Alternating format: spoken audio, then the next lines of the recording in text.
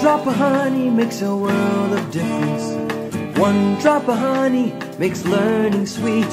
Add one drop of honey to Talmud Torah, and you've got a team that can't be beat.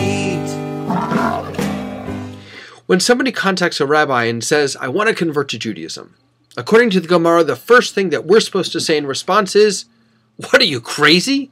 Why would you ever want to become a Jew? Forget all the laws that you have to follow, but the whole world hates us. I mean, we are the punching bag for the world. Everything bad in the world seems to, at some point, get to us. And very often it gets to us first. And so as tragic and as horrified as I was to read and to hear about what happened in France, I wasn't surprised. We seem to be a magnet for crap.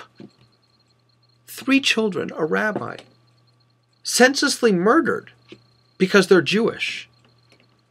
Because of some figment of some crazy man's imagination that we are oppressing some other people.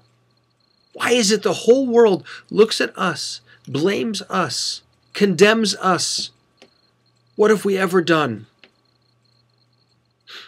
You're not going to believe where the answer to that question comes from. It comes from Hitler. Adolf Hitler tells us why we are the ones who are oppressed. Because Adolf Hitler said that conscience is a Jewish invention. Our conscience, the conscience of every human being, he said, is a Jewish invention. We are here in this world to upset people. We are here in this world to make people uncomfortable with the status quo. We are here in this world to challenge everything that everybody does by forcing people to think about their conscience. We, as an Or LaGoyim, as a light unto the nations, we Jews bring conscience to the world. And frankly, it's a lot easier to live in a world without conscience.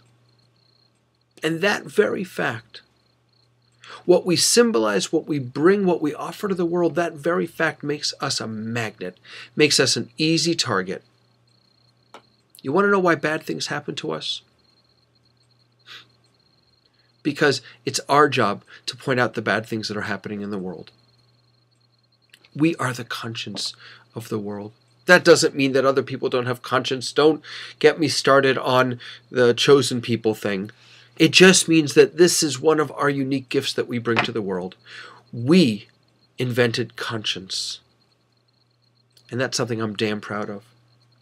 And when I see something horrible like this happening in the world, it doesn't say to me that I want to shrink, that I want to shrivel, that I want to back away from my responsibilities as a Jew. It makes me even more profoundly dedicated to those responsibilities. When I see things like this happening in the world, it makes me want to cry out. It makes me want to scream from the top of my lungs. This is hatred. This is not okay. As a Jew, I know this. As a human being, I know this. As an American, I know this. If I am called to be the conscience of the world, if we are called to be the conscience of the world, then let us be that. Let us never sit down when hatred exists. Let us never stay silent when there is pain, when there is suffering in our world. With Pesach inching upon us, with the holiday of Passover coming up so soon, we're reminded that we were slaves in Egypt. We know what it feels like to be enslaved, to be in pain, and we don't even need to think back that far. We can just look to France. We can look to the bombings in Israel. We can look to the pain that we experience all around the world as the punching bag of the world. We know what it's like, and because of that, we bear the horrible responsibility to be the conscience of the world. I am proud that we are the inventors, the owners, the masters of conscience. May we live up to our noble responsibilities. Until next time, Lehitraut.